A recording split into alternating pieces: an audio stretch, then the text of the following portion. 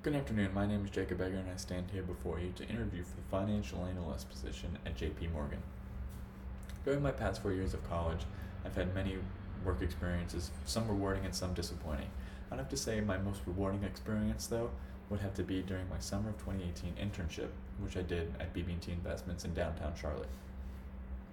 This was my most rewarding experience due to the fact that this is the first time that I took what I learned in the classroom, which is the two CGS classes of Excel and spreadsheets, and used it in my job in real world. Because one of my projects that I had to do at BB&T Investments was to organize and analyze all of our client information into a giant Excel spreadsheet. There was also another rewarding factor that I had to do during this internship was my Excel spreadsheet that I did during the summer was used in the audit of the SunTrust and BB&T merger, which is now called Truist Bank. This is very rewarding to me due to the fact that I am a finance major and I want to go into the mergers and acquisitions side of finance, whether it be private equity or investment banking.